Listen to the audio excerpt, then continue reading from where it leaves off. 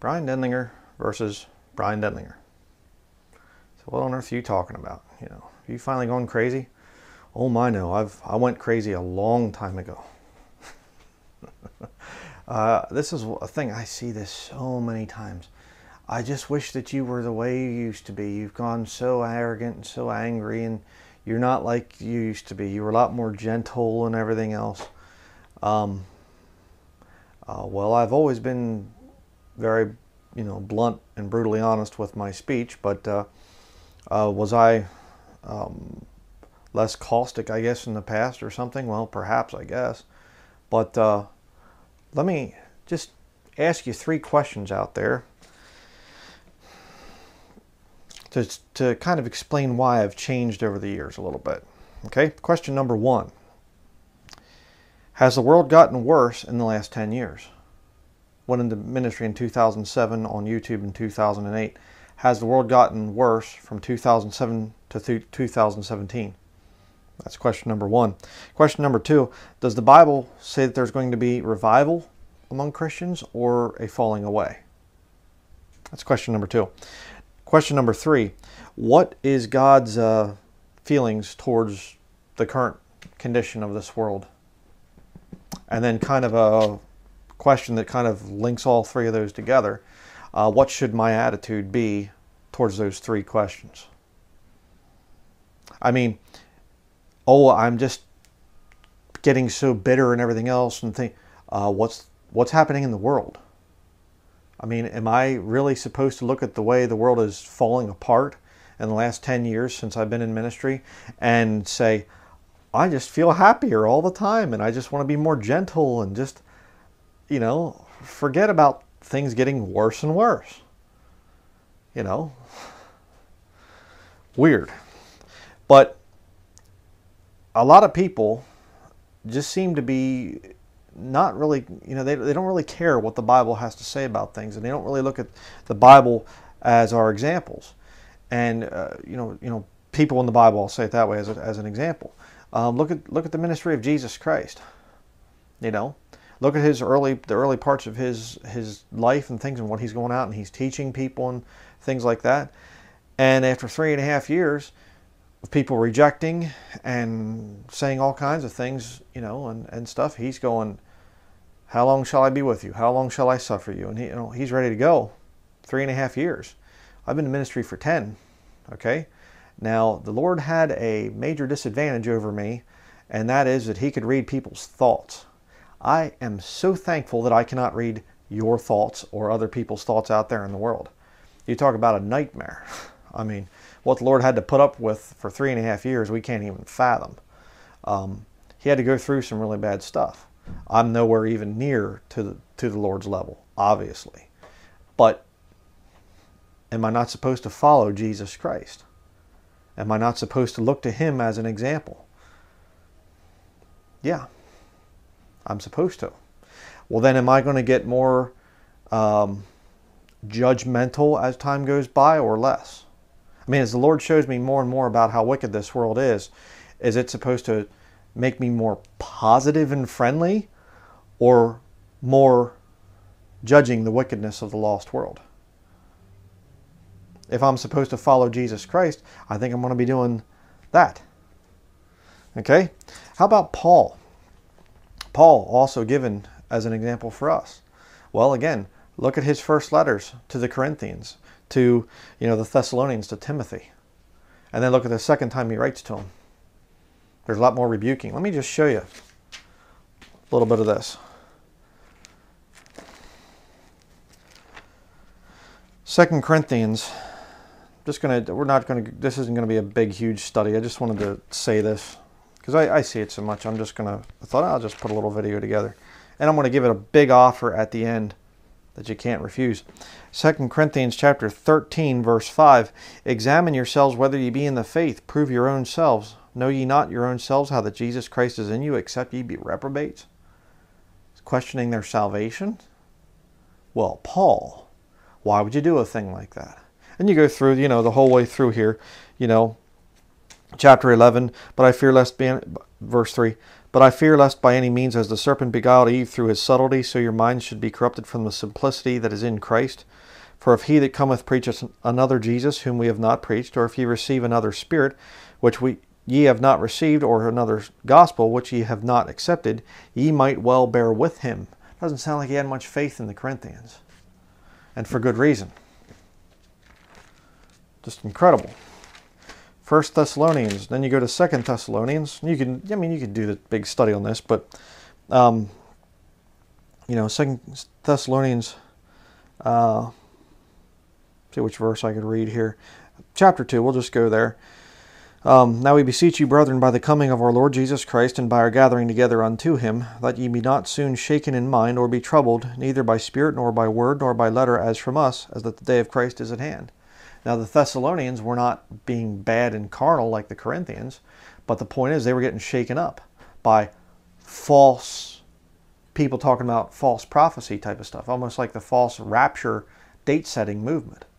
And I've seen this thing. I mean, it's incredible. This false rapture date setting, and the people get all hyped up, and then it, bam, and then they crash, and all hyped up, and then bam, and they crash again.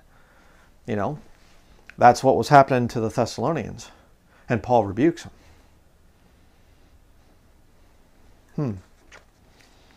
Sounds like he's getting more negative over the years, you know. How dare he? Isn't that terrible?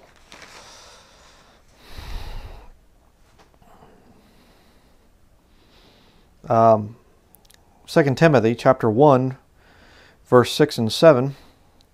Wherefore I put thee in remembrance that thou stir up the gift of God which is in thee by the putting on of my hands. For God hath not given us the spirit of fear, but of power and of love and of a sound mind. Read verse 8 too.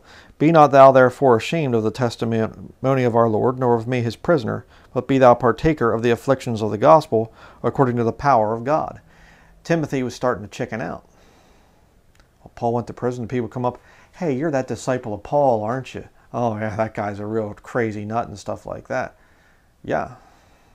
Like a lot of you start to quit on this ministry because they call you a Denlingerite. Oh, you follow Bryan Denlinger. He's a cult leader. He's a this, he's a that, and everything. And you start going, no, I don't agree with him. And and no, I'm not putting myself on Paul's level. But again, I'm supposed to follow the example of Paul. You know, did Paul get more and more gentle as time went by and less judgmental and whatever? No. But here's the offer, okay? I'm going to make an offer to everybody out there that says that I'm getting too nasty and too judgmental and everything else, okay? I'm going to go back and be a real gentle, you know, I mean, I was quite naive about a lot of things, you know, back in the past. Say that before I give you my offer. You know, I didn't take a real extremely hardline stand against the whole church building thing, because I realized there was a lot of innocent people out there that had not really heard the arguments against these things and stuff, and so I kind of took it easy. There's a lot of people that I've had to turn against over the years simply because they're coming out preaching total heresy. What am I supposed to do? Just kind of cover it up. Don't worry about it. I'm not going to do that. I'm not going to do that. There's stuff, I got dirt on a lot of people. Let me tell you something. And a lot of it's personal. And I'm not about to bring it out. All right? That's between them and the Lord. All right? And I'm not saying, you know, I know of people that are some preacher that's molesting children or something. I'm going to keep that quiet.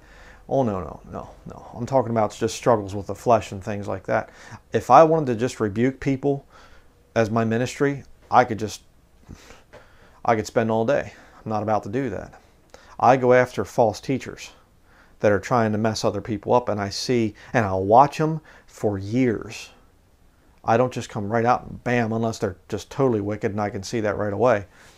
I will watch people in the Bible-believing movement. I'll watch them for years, sometimes before I even open my mouth about them. You know, I have a lot of grace, a lot more than people think. But here's the offer, okay? So I can keep going on and on about this, but I'm going to make you an offer. If you want me to be more gentle and kind of go back to being somewhat naive like I used to be when I first got into ministry, I knew some things, but the Lord showed me an awful lot in the last 10 years. But if you want to have me go back to that old way and be more gentle and whatever else, All you have to do is make the world the way it used to be 10 years ago. Then see, I won't get as worked up about things. I won't get angry and stuff like that. I won't be yelling and things. Just make it go back the way it was 10 years ago, and I'll go back to being like I was 10 years ago. Okay? What an offer. Isn't that nice? You know? See, I'm reasonable. You know? If you love the truth, yeah, it cracks me up too. You know, I'll see people in the comments, they'll say, nobody's listening to you anymore. You're finished. You're about finished. I see this thing a lot, and I'm going, okay, you know, I'm about finished. Really, that's news to me. I wasn't aware of that.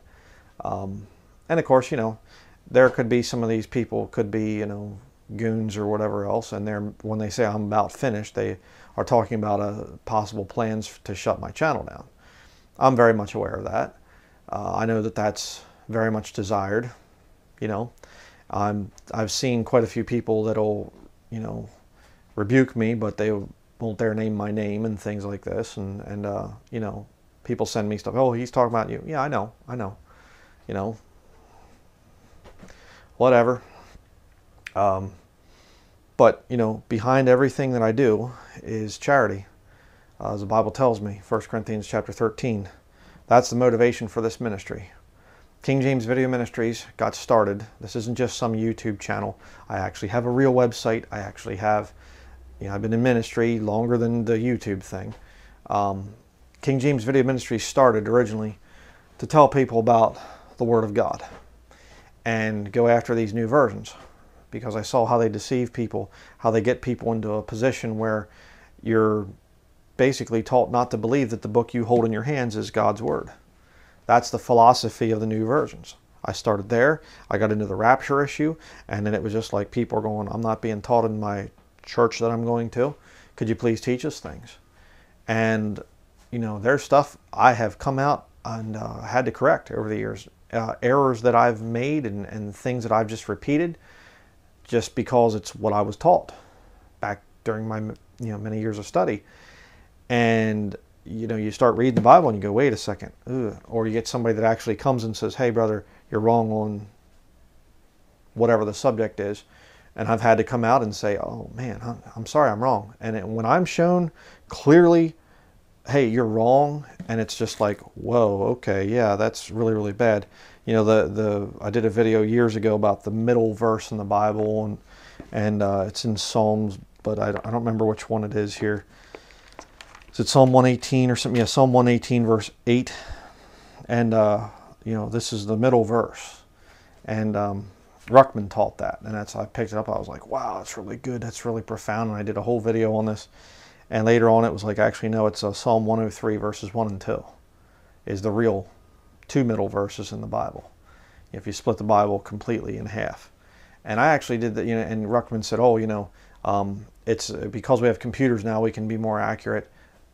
No, I actually spent a whole day counting how many verses are in the Bible. It doesn't sound, you know, it sounds like, whoa. But, you know, you just go to the end of each chapter or the end of each psalm and you look and it says 19 there, and over here it's 29, and here it's, you know, see. And I, you know, added it all up and I split it in half, and oh, yep, confirmed Psalm 103 verses 1 and 2. And when I did that, I came out and I made a video stating that I was wrong. I've been wrong over the years teaching that there's going to be a peace treaty between the Jews and the Arabs. I've been repeating it without even really looking at it and saying, no, he confirms the covenant. It doesn't say anything at all about Arabs. You know, the Antichrist, when he comes, Daniel 9 verse 27, he confirms the covenant. Okay? Not a word about Muslims. And not a word about a peace treaty. He's confirming a covenant. You know, the thing of rebuilding the temple, I was wrong on that. I remember a while back, Greg Miller had a video about the false prophet comes after the Antichrist shows up. And I was like, no, because I've been teaching that the false prophet comes first. And then he, you know, reveals the Antichrist. And it's like, that's not what the Bible teaches. And I had to come, you know, at first I was really skeptical. And I looked at it and I'm like, oh no, I've been teaching wrong. So, you know, it's not that I'm some arrogant guy and whatever else, that I've just always, done my thing and whatever else, and I'm not correctable. I've had to correct myself many times, and I've done it on video. I don't kind of quietly hide it and whatever else. I don't do that. I am what I am. This ministry has existed all this time because God has kept it going. We brought out a lot of very, very controversial things, and we've made quite a few enemies, and but we made some real good friends too. You're out there, and I appreciate you. All my different brothers and sisters in Christ out there.